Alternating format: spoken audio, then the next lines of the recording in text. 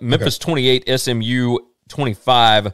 Memphis makes 0 cents this season. Memphis's post-game win expectancy here was 77%. This was I don't get it. Like, Seth Hennigan came back, was 34 out of 53 passing, 392 yards, 2 touchdowns, 1 interception. Memphis could not run the football. Brandon, God, I cannot remember the kid's name. They're a guy that they kind of rely on running the football, was out for this game. But Memphis's top 2 rushers, Weaver, 10 attempts for 17 yards, and Clark, 10 attempts for 14 yards. SMU kind of shut them down. Overall, 37 carries for 22 yards and 1 touchdown for Memphis on the ground. Tanner Mordecai, like, what are we doing? 19 out of 28, 262 yards, 2 touchdowns, 1 pick. And I don't understand what was happening. Let me tell you where this game just lost me completely. We get 0 points until 2 minutes. I'm looking at 2 minutes, 34 seconds left in the first half. Now, the first quarter, this game is scoreless until the first half is over with. SMU scores with 2 minutes, 34 seconds left. Then Memphis scores with 23 seconds left. And then SMU gets a field goal with 4 seconds left. In 2.5 minutes, we get 3 scores. We got no scores for almost 30 minutes. So in 27 and a half minutes, 0, nothing. Just a garbage football game.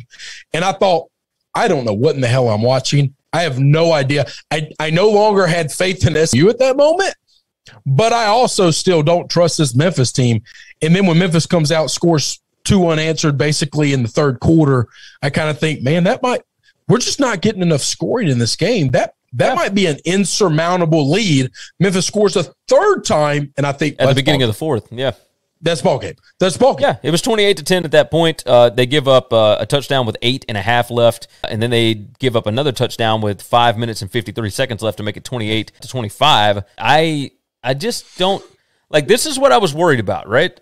There's all these reports that came out about Sonny Dykes, and he's got a contract extension that's been sitting on his desk since before the season started, and he hadn't signed it, and there's all these rumors, all this crap going on, and you never know how that affects a team.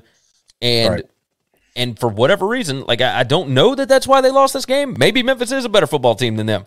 I doubt it. I don't know that's it, but I do think 18-year-olds are capable of having bad games. 18 to 20-year-olds are volatile individuals, especially 18 to 20-year-old dudes. And Tanner Mordecai didn't look like the guy that we have seen for the first 5-6 weeks of the season. Yes, 100%. He looked bad. I don't know if it was play calling. He did not look comfortable in that football game at all. Yeah, he never did.